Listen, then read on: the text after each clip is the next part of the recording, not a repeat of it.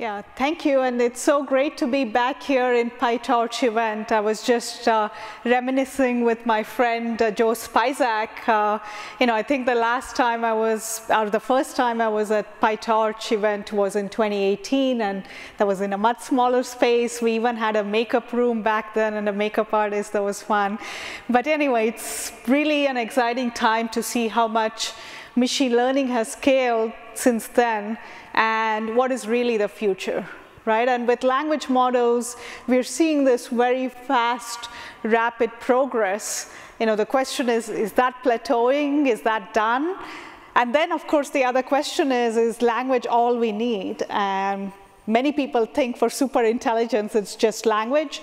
I disagree. And because really the understanding of our physical world, right, the understanding of the world around us, not just the world that is visible to us, but all of those invisible processes that happen at different scales is really essential for us to make scientific progress. To come up with new inventions, new discoveries, we need that broad physical understanding.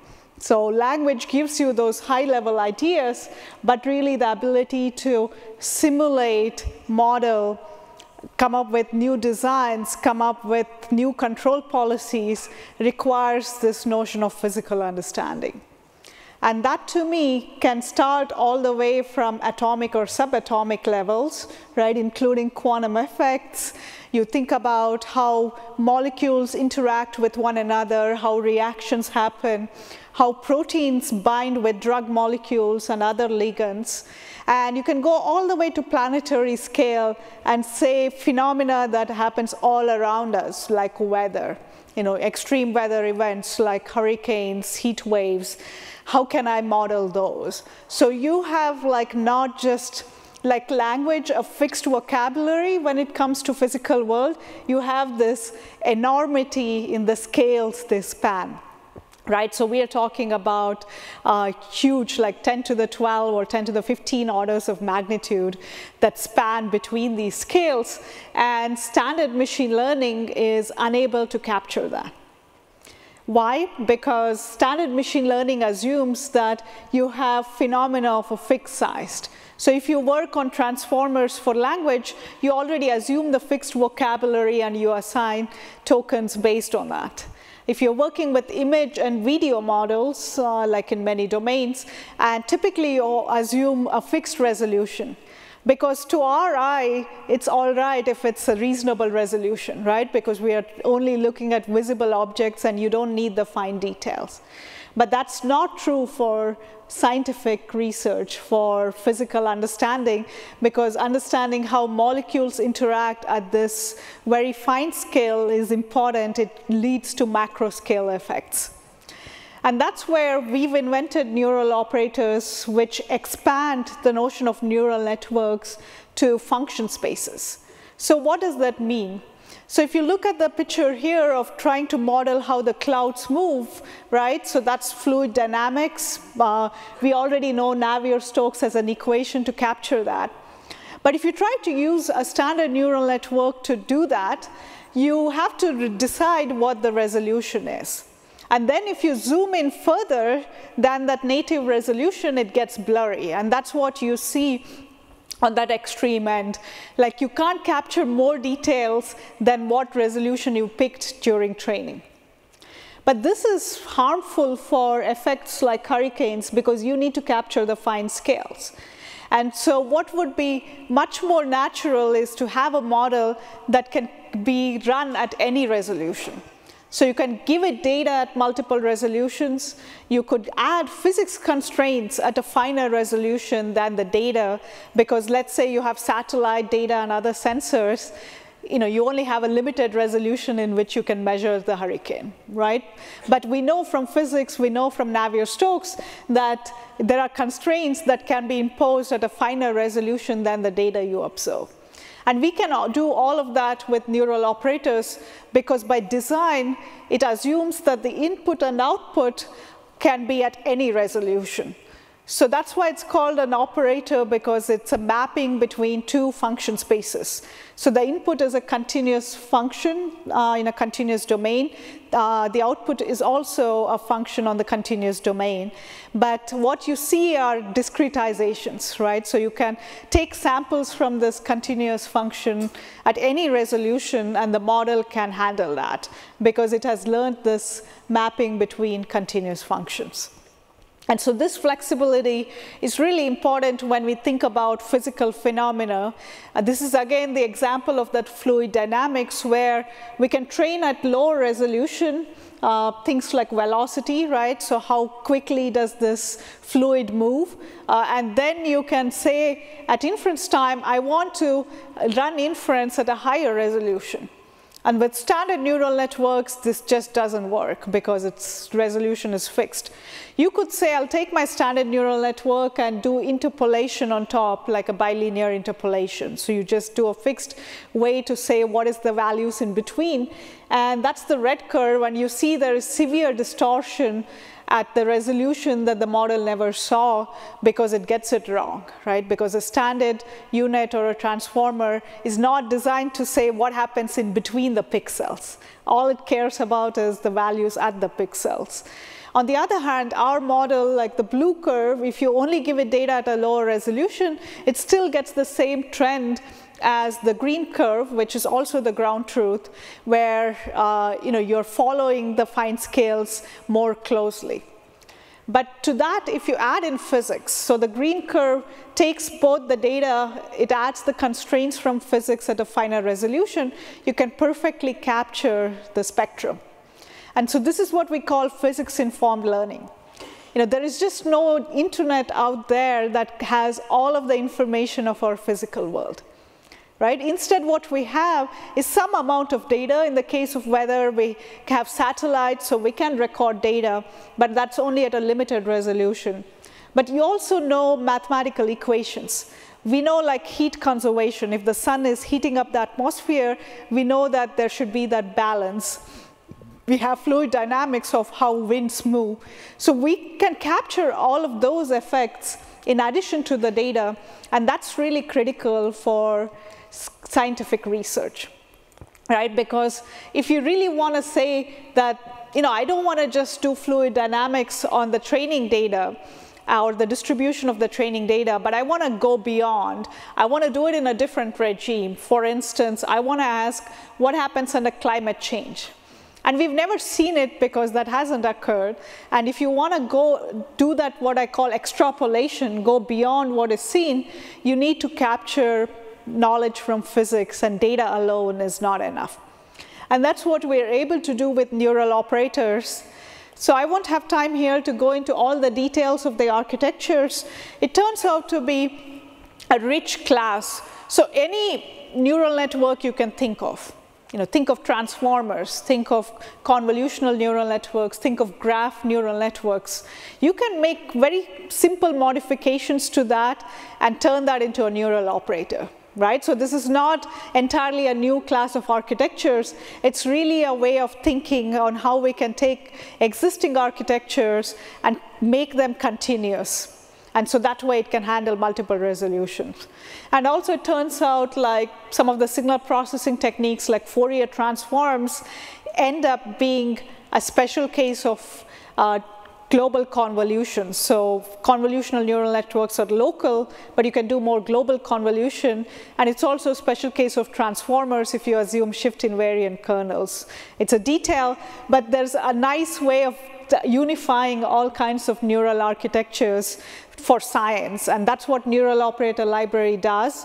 There'll be a poster later today in the evening. Jean Koseifi and David Pitt will be presenting, where we go into those details, and that's all, of course, in PyTorch. That's why we are here, and it's open, and it has a lot of contributions. So I encourage you to go check it out. We had the latest version release.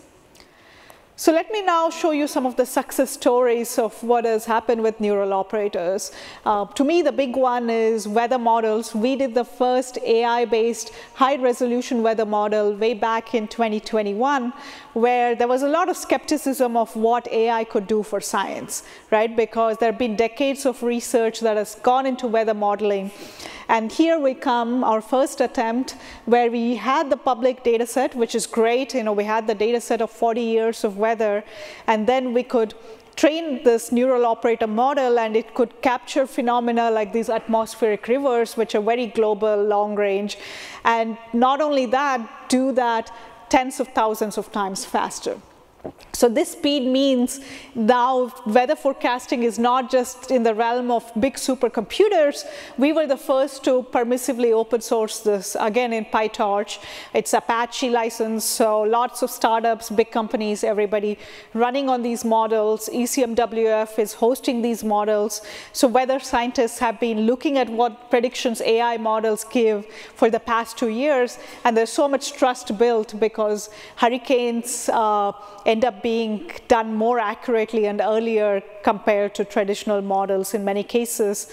And now in the latest version of ForecastNet 3, we can now have guaranteed, or like we've calibrated the model, meaning extreme weather events like hurricanes, what you really care about is the risk assessment, right? What is the probability it'll hit the coast of Florida?